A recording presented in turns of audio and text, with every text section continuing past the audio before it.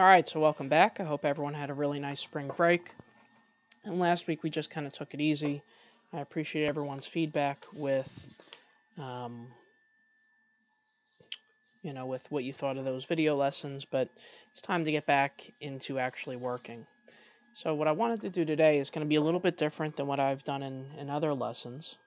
I actually posted a review guide for a test I would have given on section 5.4 and 5.5.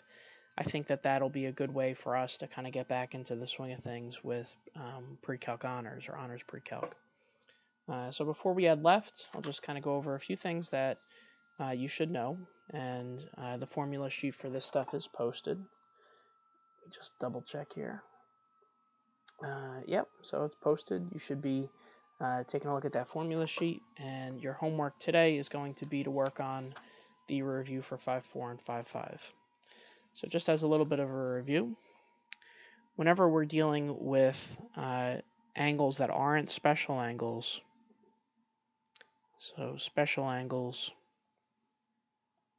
and today is 427. Special angles I'm talking about were like 30 degrees, 45, 60, 90,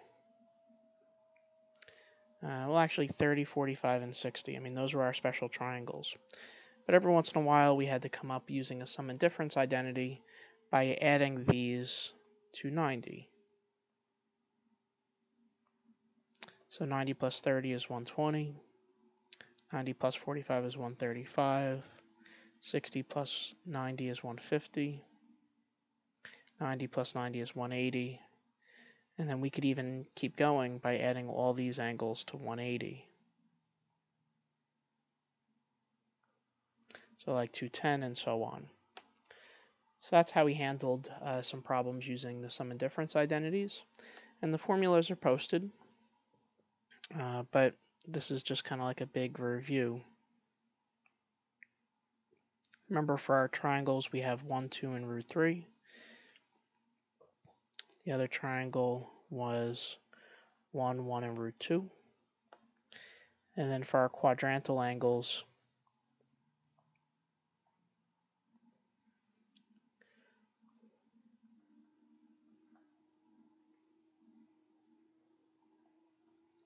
we said that sine of theta was the y value, cosine of theta was the x value, and tangent of a quadrantal was sine over cosine. So in order to do some of these problems on your sheet, you're going to have to know 3 different things.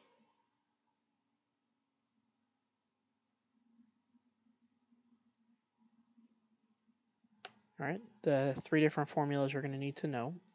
First are the sum and difference. And I have these on your formula sheet, but just quickly I'll write them down now. So the sine of A plus B. If it's a sum or a difference, we'll do the sums first.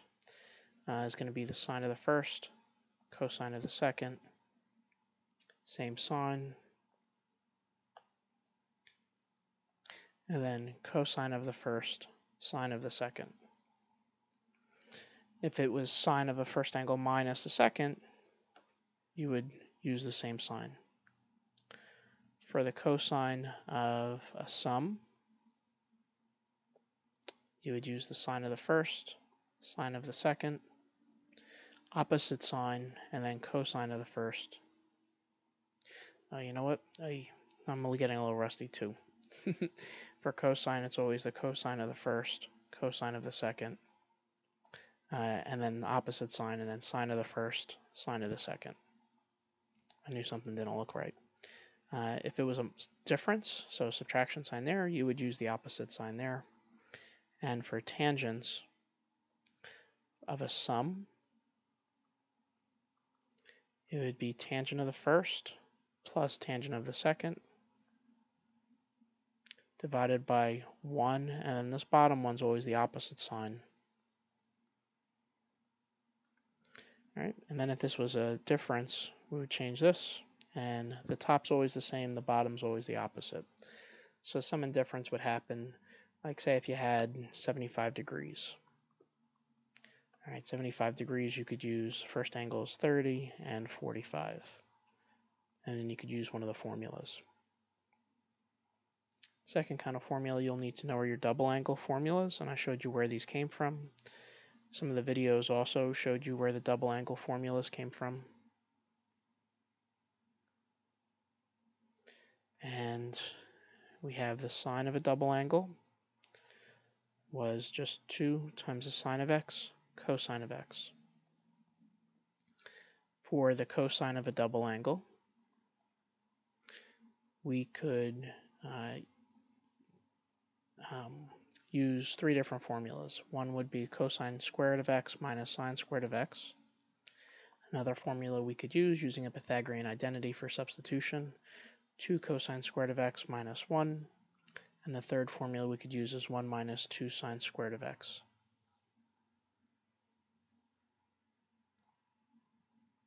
And then for the tangent of a double angle, we could use 2 times the tangent of x over 1 minus tangent squared of x. And then the last formula we're going to talk about is the half angle identities, or are the half angle identities. It's kind of a pet peeve of mine when people don't use correct grammar.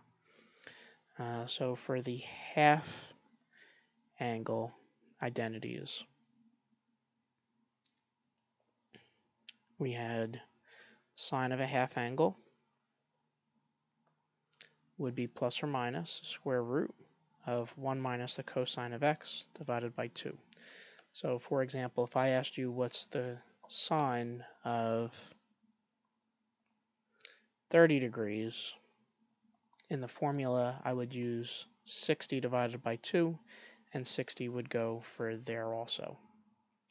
When you're trying to figure out plus or minus, you want to look at what you're originally given. Like if I asked you sine of 30, 30 is in quadrant 1. And remember, all students take calculus.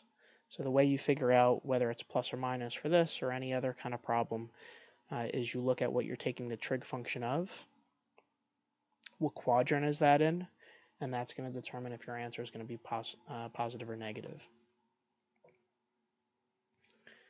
For the cosine of a half angle, it's going to be plus or minus the square root of 1 plus the cosine of x divided by 2. And then for the tangent of x over 2, that's equal to plus or minus 1 minus the cosine of x over 1 plus the cosine of x. Or we could use the formula 1 minus the cosine of x over sine of x. Or we could use sine of x over 1 plus the cosine of x. All right, so that's a little bit of a review of what you need to know to do your review. There's also a couple questions on there where you're solving trig equations. You should be fine with that, and I will go over that tomorrow. All right, have a nice day. Talk to you soon.